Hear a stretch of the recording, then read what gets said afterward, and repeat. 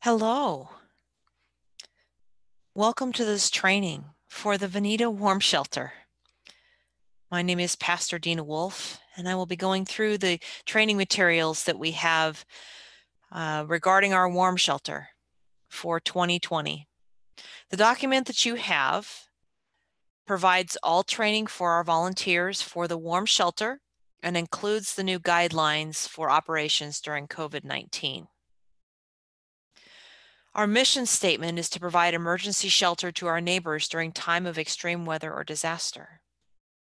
That's classified as when the temperature is 28 degrees Fahrenheit or below, or other hazardous conditions. The community warm shelter operates from 5 p.m. to 8 a.m. And you'll want to make sure you check the website for our activation status. If you have questions, please contact the volunteer coordinators that are listed in our volunteer training information, Junie Gangle and Isa Jennings.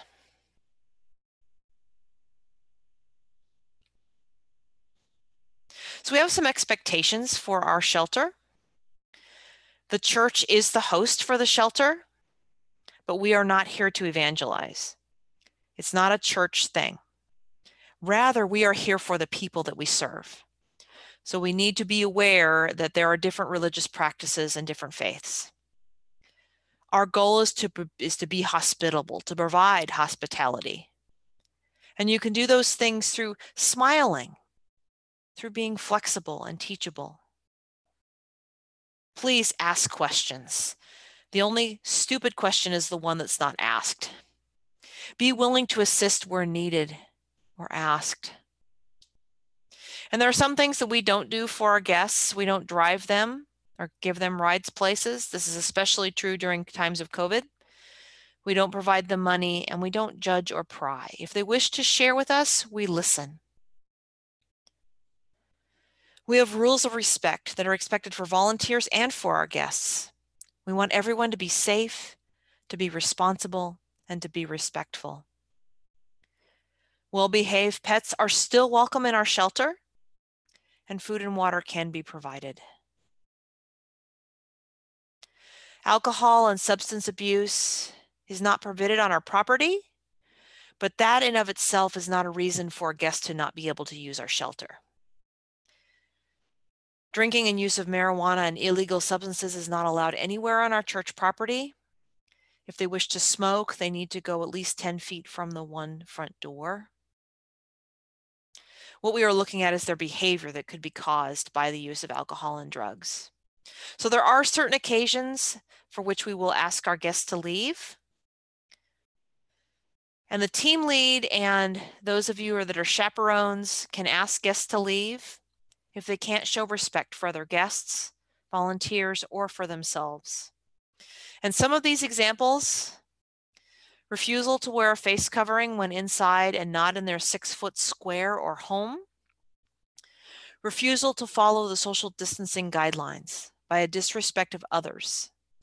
They're either their 6-foot home or by not staying 6 feet apart from others who are not within their pod or their living family. Excessive shouting or disruptive verbal outbursts. Behavior that creates an unsafe environment. Verbal or physical threats to themselves or other people. So you'll see in the training material that we have a 3-strike rule. For the first incident, they can be asked to leave for that night. The second incident, they can be asked to leave for that night or a series of nights. And for the third incident, they will be banned for the season. And this is going to be especially true that we hold them to wearing the face coverings and the social distancing guidelines. This is for their protection as well as your protection. Bad language, disruptive arguments, and fighting is not allowed on church property.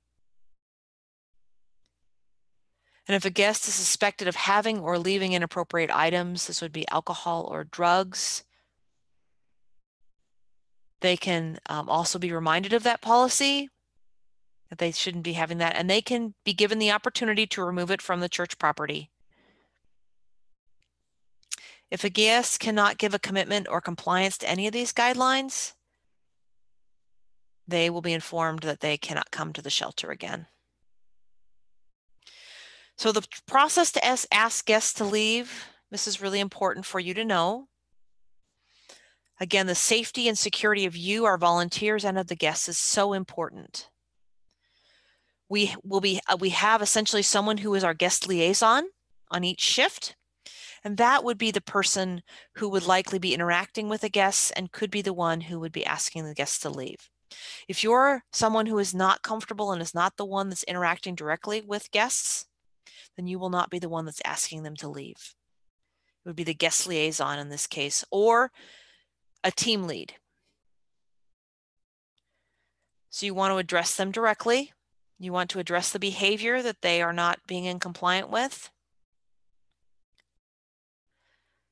And if they refuse to be compliant with whatever request that you are asking, then you can ask them to leave. And if they are not compliant with that, you can contact the team lead. If the team leads to get involved, and you always want to let the team lead know if you've asked somebody to leave and document it in the book. But if they still refuse to leave, then you want to call the non-emergency number for the sheriff. And again, this includes not following the face mask, the face covering, and the physical distancing guidelines. Again, because those are so important for their safety as well as for yours. And then you want to document the incident in the notes for the next shift. Donations are accepted. We don't accept all donations, especially now during COVID. We also don't have space to store them. We don't have a space to put them out, but we do accept certain items and donations, paper products especially, because we're going to be using a lot of those, trash bags, coffee items. People can donate family-friendly DVDs, games, and books. We will still have blankets, gloves, socks, hats, feet and hand warmers, items to help keep the guests warm outside of the shelter. And if you are not aware of other items that wish to be donated, unless we're specifically asking for certain items, they can be given to Lilies of the Field over at Olivet Baptist. So some specific volunteer responsibilities. Volunteers are expected to remain awake and attentive and demonstrate effective judgment through each shift. They're expected to work within this diverse community, to communicate respectfully and effectively with guests, staff, and community partners. And they need to be able to utilize the resources that are available. You want to keep the pantry door locked during the time that our guests are in the fellowship hall, and leave notes for the next shift, including any problems and good things that happen to end food issues. And during this time of COVID, volunteers are expected to follow the guidelines given about the face coverings and the physical distancing guidelines, and also not coming to the shelter if you are sick. You also need to make sure that you sign in and that you take your temperature and fill that in each time you come. This training that we're provided is mostly virtual. If you have questions, there will be an opportunity to walk through the shelter, to be able to see the shelter. There will also be another video that you can watch that will have, that literally will walk you through the shelter so that you can see it. But other training can occur. Specialized training especially will be necessary for those who are screening guests, so that you understand that flow through, how to use the thermometer that we are using, and also how to ask the questions of the guests and have them sign in properly. Someone who hasn't been trained cannot accompany a family member who has been trained. It's really important, especially this year with COVID, that everyone has been trained ahead of time. So again, if interested in training, send an email to venetawarmshelter@gmail.com. We appreciate you arriving 15 minutes before your shift, at least 15 minutes before your shift. Right now with COVID, it might be better to arrive even a few minutes before that. This allows you to be able to check in, allows you and the volunteers to provide that crossover time to share notes and messages, and to be prepared to start your shift at the time that you need to start your shift. If you're going to be late or unable to fulfill your shift, please contact your team lead or one of the volunteer coordinators as soon as possible. Youth volunteers are allowed at the shelter, but they must be with some parent or guardian. So I'm not going to spend a lot of time on the section about how to volunteer. You are going to want to go to venetawarmshelter.com and follow the steps there to sign in. If you have difficulties with that, send an email to venetawarmshelter@gmail.com, and one of the volunteers coordinators can work with you to help get you signed up for that, for a shift or shifts. But again, you can sign up. You want to sign up online. You want to make sure that you sign up online. If you're new, put new behind your name or that you're shadowing, and that you can delete it. I want to touch quickly on our civil rights training. What's most important of the civil rights training is that you understand our non-discrimination statement. We are prohibited from discriminating on the basis of race, color, national origin, sex, age, or disability. And you need to be able to follow that non-discrimination statement. We must keep everything confidential unless someone is going to harm themselves or someone else. And if that happens, if you're afraid that someone expresses something to you where they're going to harm themselves or someone else, call the team lead, who can make sure that that we can get them the help that they need. You see protected classes for food bank programs: race, age, sex, disability, nation, origin, religion, political affiliation, military status, familial status, marital status, and sexual orientation and gender identity. I mean, we don't ask these questions of people, but we need to make sure that if someone does disclose something to us, that we're not discriminating against them.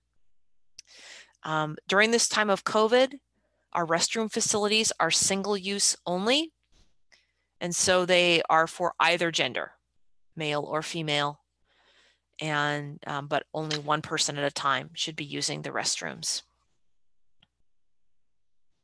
Again, best practices: be aware of your own personal assumptions and do your best to keep them to yourself when working with clients. Be prepared to provide program information in alternative formats with people with disabilities. Again, just some reminders that proselytizing is not allowed. Be aware of actions or comments that could cause a negative impact or create a barrier to service. Sharing information about religious programs is fine, but make sure that the client understands that they do not have to participate in any way to receive services from us.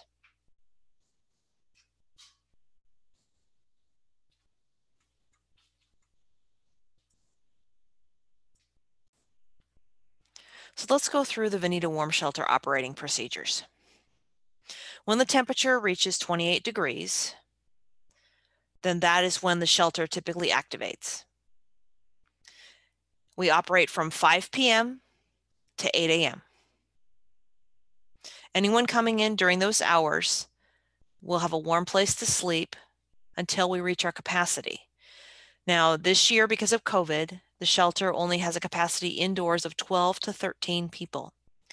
We do have some outdoor shelters that can allow us to have up to anywhere from 6 to 12 additional individuals.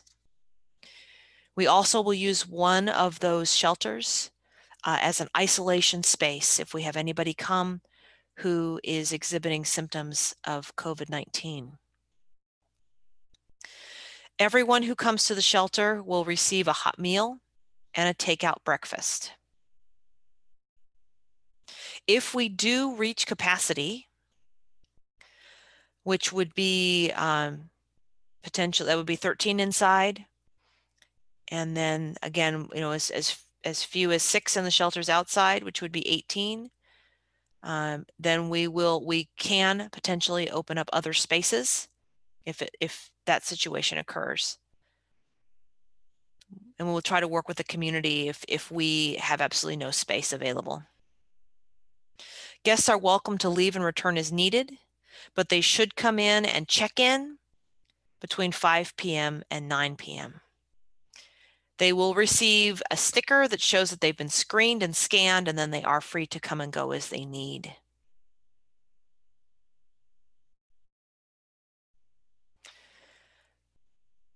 As we mentioned, the shelter provides a hot meal and a to-go breakfast. We will still have DVD movies available. And also some games that they can play.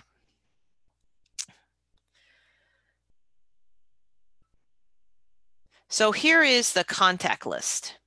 So the warm shelter contacts Google Sheet, which is available, which is only available to our, all of you are listed on that contact list. It's available to our volunteer coordinators. So if you have information, you want to make sure that your information is complete on that contact list. So that would be your name, your phone, at least a phone number and email, best way to contact you. And we will need that information when you first come to volunteer at the shelter, so that we can have that for contact tracing purposes. Our overview of shifts, again, the dinner shifts arrive at 4 p.m. because we open at 5 and dinner will be served at 5:30. If you're a screener, you want to arrive by 4:45 or sooner. If you're a guest liaison, also 4:45 or sooner. Our overnight 1 chaperones arrive at 7 p.m. and are there till midnight. Our overnight 2 are there from midnight to 5 a.m. So again, arriving at 11:45. The morning takeout and breakfast shift arrives at 5 a.m. and is there to 8 a.m. And at 7:45 a.m., additional morning cleanup crew would arrive, and they will be out of there as soon as they're done cleaning, but hopefully no later than 9:30 a.m. Again, we need 1 person from each shift to be willing to be a liaison. So we have an evening liaison in addition to our cooking staff. And then we need 1 liaison on each of the chaperone shifts that are willing to interact with guests and in the common spaces if needed. The other person will stay, person or persons will stay in the kitchen. All wear masks, but the liaison may have additional PPE that they will wear. So they may wear a gown if they need to, they may wear gloves, but at the very least they will have a face covering and also perhaps a shield, face shield. The detailed schedule, again, 4 p.m. the dinner shift arrives, 4:45 the dinner and initial guest liaison arrive, doors open at 5. The guests may arrive outside before 5, but they need to not come inside until 5 p.m. when the shelter opens. 5:30 dinner is served. First shift at 7. Quiet time begins at 10. That's typically lights out. Midnight, the second shift arrives. 5 a.m. your morning shift arrives. Guests are woken up generally about 7 a.m.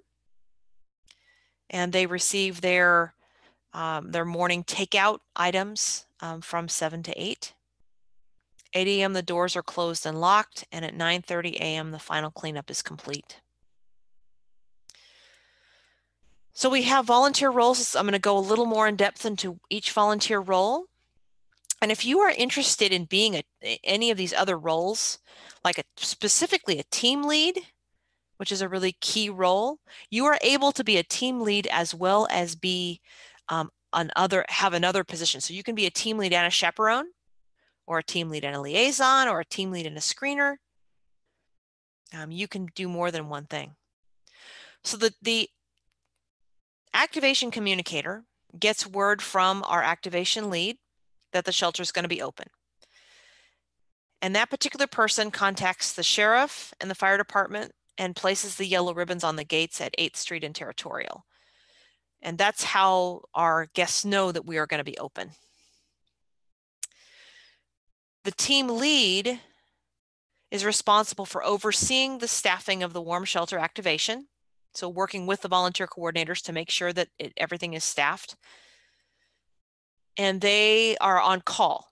So they don't necessarily have to be at the shelter. but they need to be on call and reachable by phone in case of behavioral issues or a volunteer not showing up for a designated shift. They need to be willing to fill a shift if a volunteer does not show up for a shift and another volunteer is unable to be found or cannot fill in.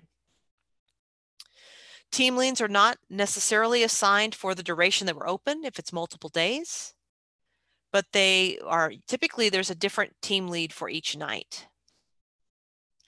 And the activated team lead should make sure that the shift notes and sign-up information from the previous night is put in the warm shelter notebook. And they want to make sure that that information is complete. Again, especially contact information.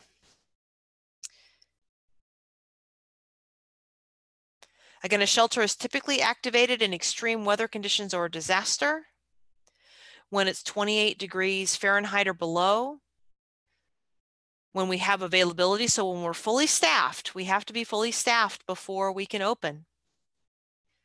And the activation decision is then made by the warm shelter activation lead. So if we are not fully staffed within a few hours of opening, then we will have to say, no, we can't open for that night. We try to make the call of being open at least 24 hours in advance. But for this season, be looking for shelter to be on standby much earlier.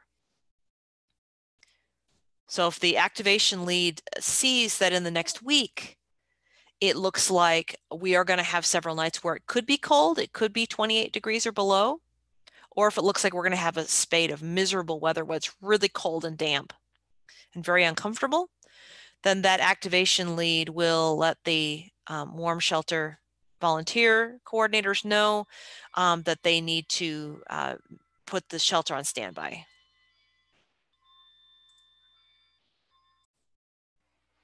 The activation lead position is a very important one, and that it needs to be somebody who checks the weather on a regular basis. We use the NOAA site for our weather forecasts, and they need to be able to be decisive and say, yes, we're going to open, and no, we're not.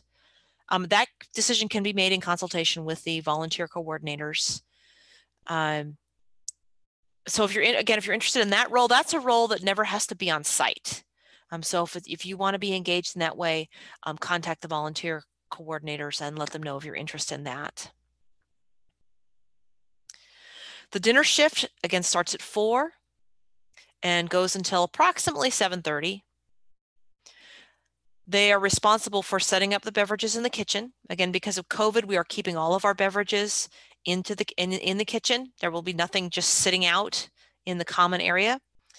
The food served in the warm shelter also has to stay separate.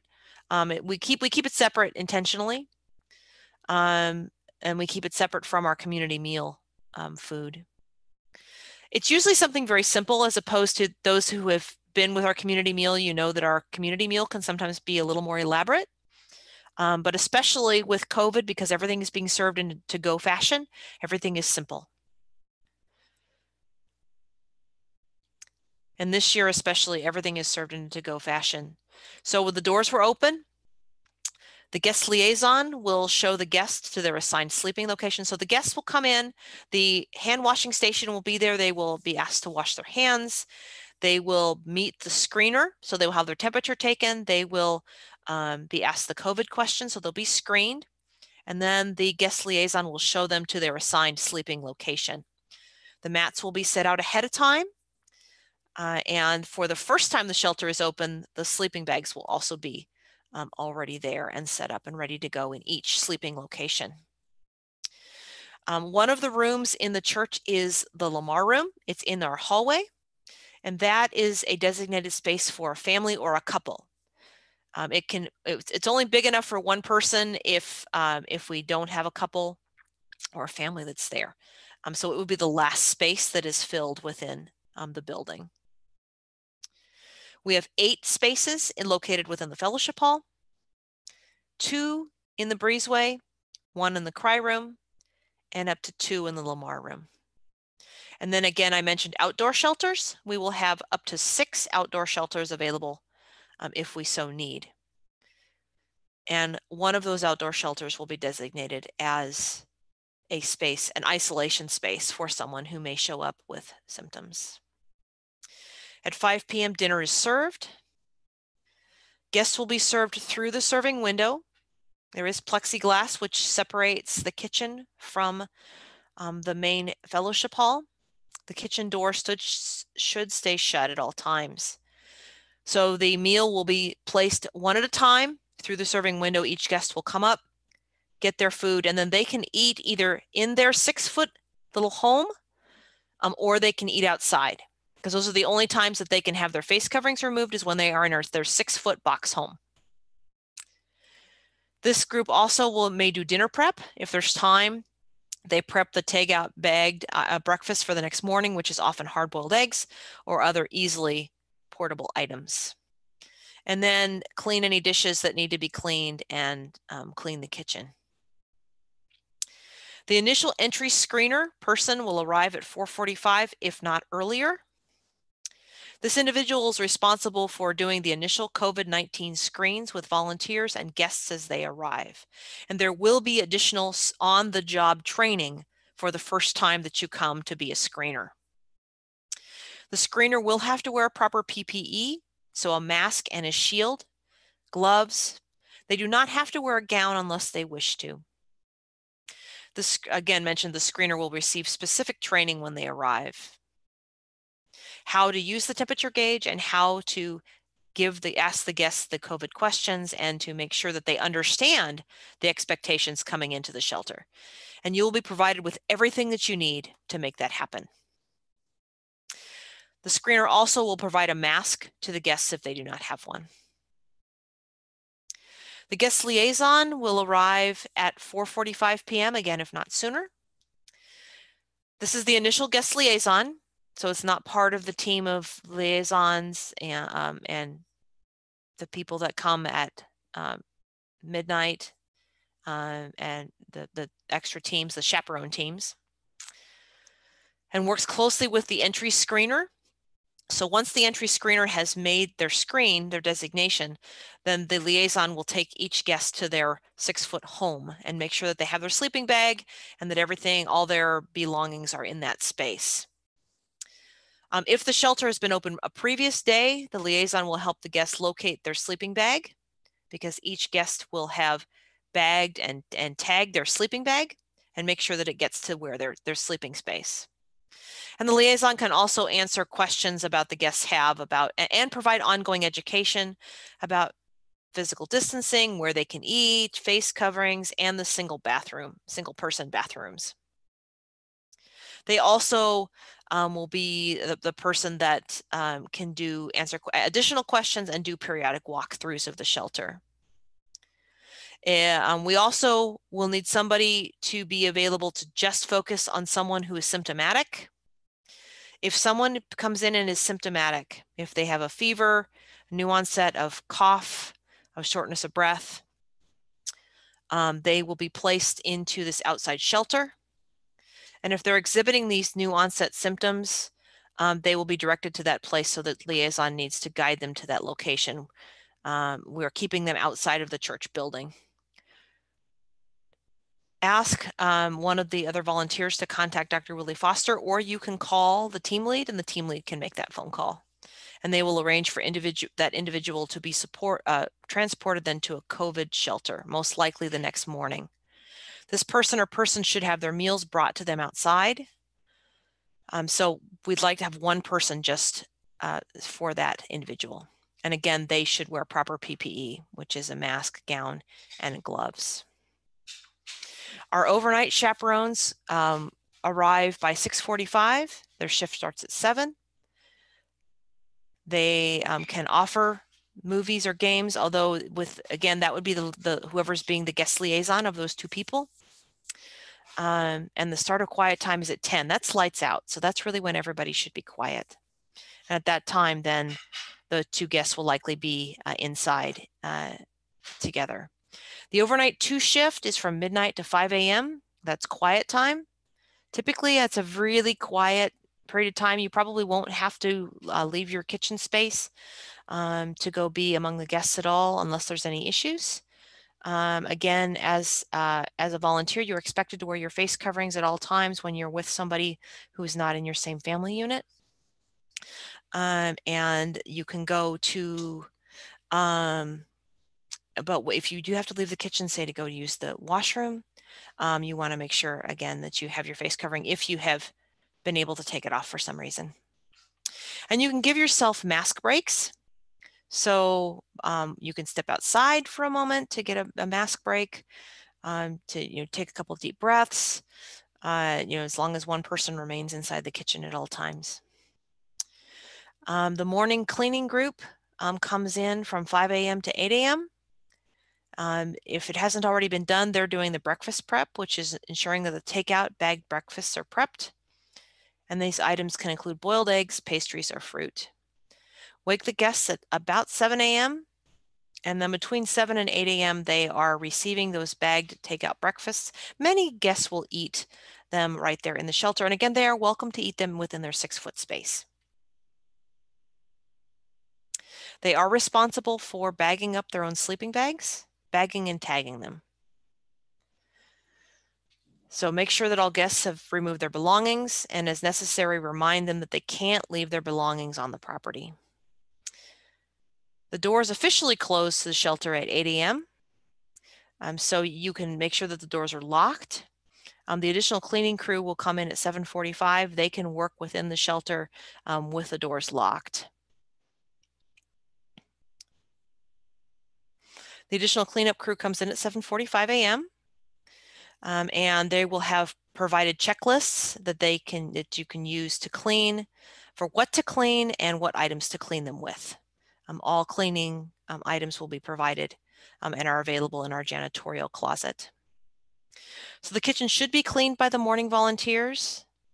Again, this is cleaning up the beverage service, tossing out any food not consumed, checking the ovens and refrigerators. If there's any leftovers, you're going to want to clean stoves and countertops. You're going to want to make sure you're wiping down any surfaces that have been touched, paying a special attention to those surfaces. Again, that's countertops. That's any place really that's been touched. So handles, things like that. If any dishes have been done, you're going to want to make sure the sanitizer is turned off and clean the drains, run the garbage disposal and rinse the sinks, and make sure that everything has been turned off, so the stoves and faucets. The hall and breezeway will also need cleaning, and this will be done typically by the additional cleaners that come in at 7:45. Again, the guests are responsible for doing their own tagging and bagging of their sleeping bags. Ensure that all guests have removed their belongings. The chairs will need to be wiped down. The sleeping mats will need to be wiped down. The floor will need to be at the very least dry mopped. If the shelter is not going to be open that night, then the floor should be mopped. If it is going to be open that night, it may not need to be mopped again. The rug should be vacuumed. The breezeway will need to be vacuumed. The cry room and the Lamar room will need to be vacuumed, especially if they've been used. And if the shelter will not be open that night, the outdoor warm shelter sign will need to be brought inside. The bathrooms need to be cleaned after every shelter shift, after every shelter night we're open. Both the bathrooms in the hallway as well as the additional bathroom in the cry room if the cry room has been used. Again, using the checklists and making sure that they're cleaned thoroughly, paying attention to high touch areas.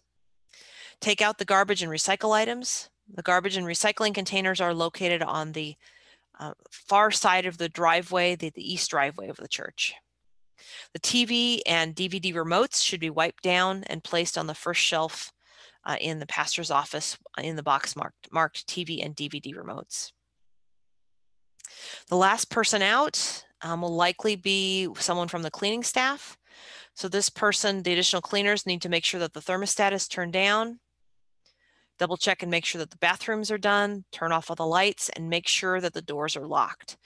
And this would be the doors to the fellowship hall in particular. So any of the outside doors, you want to make sure that all the outside doors and windows are secure. We have expectations for all our shifts. You need to make sure that you sign in, you have your temperature taken, and you answer the COVID-19 questions. Face coverings must be worn at all times when inside the building, unless you are in the kitchen with a related family member and the door and front window are closed. Keep the kitchen door closed. Unless you are the designated guest liaison, remain in the kitchen during your shift. Please wear a name tag. That way we know one another. If working with guests, wear the proper PPE. So make sure you have the face coverings and the shield and the gloves. Encourage frequent hand washing and sanitizing for yourself and your guests. The initial screener will ensure that every guest signs in and understands the behavior expectations. We will have signs posted in the shelter about the expectations, particularly 6-foot distancing and wearing of face coverings. The guest liaison will screen any volunteers that arrive, but if a guest arrives after 9 p.m. and which we obviously have volunteers that are arriving after 9 p.m. And there's still room in the shelter, the guest liaison, whoever the guest liaison is on that particular shift, will screen the guests and direct them to their sleeping location. Provide beverages after the meal. Again, all beverages are kept in the kitchen, so water, tea, or coffee can be provided to them, so they can come to the window and request that. Pass the coffee, tea, or water to the guest through the window. The guest liaison should do a periodic walkthrough, so check the bathrooms and clean as you go. So wipe down these places frequently. Remind guests that they cannot leave their belongings at the church. Everything they bring in must be removed except for their sleeping bag, which they will be theirs for the entire season. The morning shift to direct their guests to bring their sleeping bag, to put it in the plastic bag and make sure their name is on it, and it will be stored safely until the next time the shelter is open.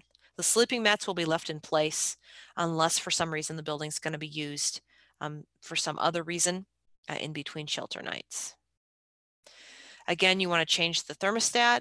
If it needs to be lowered. Typically, we keep it at 65 degrees as our guests are used to sleeping where it's cold, and so 65 degrees is actually warm for them. Any dishes that need to be done, there's instructions on how to run the dishwasher, and trash and recycling should be taken out. So that's the expectations. If you have any questions specifically about all this training material, it's a lot of material, please go ahead and send those questions to the Veneta Warm Shelter at gmail.com, and our volunteer coordinators, Junie and Isa, will get back to you. Again, we appreciate your willingness to volunteer, and we thank you so much for your willingness to be trained and to, again, help us provide our guests with a warm place to sleep, especially during these difficult times. Please make sure that you send an email to the Veneta Warm Shelter at gmail.com indicating that you have viewed this training video, and again, with any questions that you might have regarding the warm shelter. Thank you again for being a part of this training. We appreciate your work.